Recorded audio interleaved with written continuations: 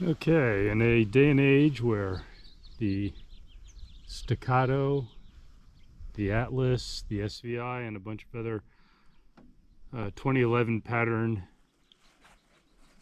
high capacity 9mm pistols are becoming increasingly popular, it's nice to take a step back and remember that long before those pistols there was a CZ75 in single action that was essentially a high capacity 9mm in single action. Initially the triggers were decent, not great. The aftermarket has definitely caught up with the pistol at this point, and you can get some phenomenal trigger work done, and frankly, if you're mechanically inclined, you can do it yourself and get really high quality triggers on these CZ75s.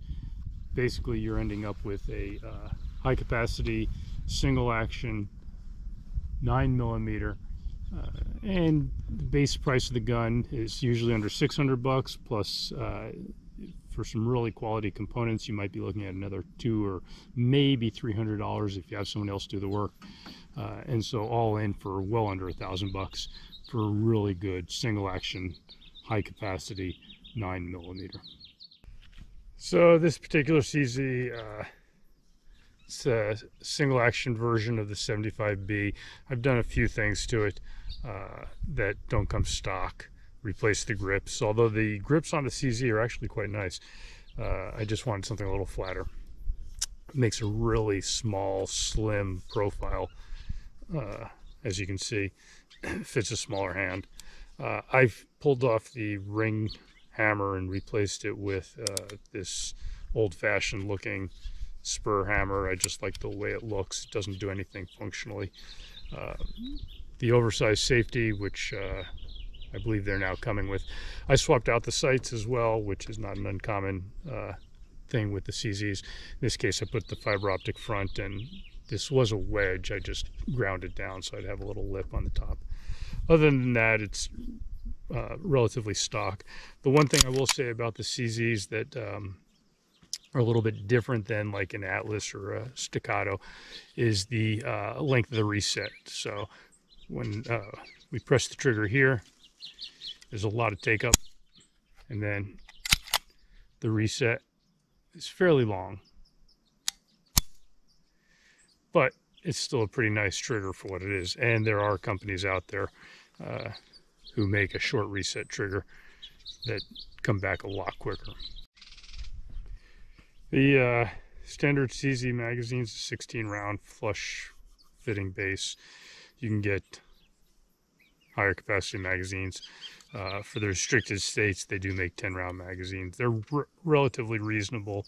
You could probably expect to pay about $35 to $45 for decent quality or manufacturer direct magazines for this gun. All right, we've got a steel plate downrange, about 20 yards. Let's try a 5-shot group offhand and see how it does.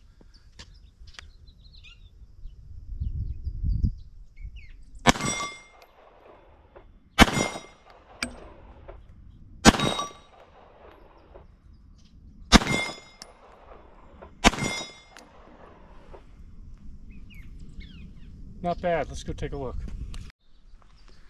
All right, not a bad shot group for 5 shots offhand at 20 yards. The gun definitely shoots pretty well for what it is. So at the end of the day, I'm not here to tell you that the single action CZ75 is every bit as good as an Atlas or a SVI or a Staccato. I have some of those guns myself, and they make very fine pistols. I will say that for the money, it's hard to find a better bargain right now.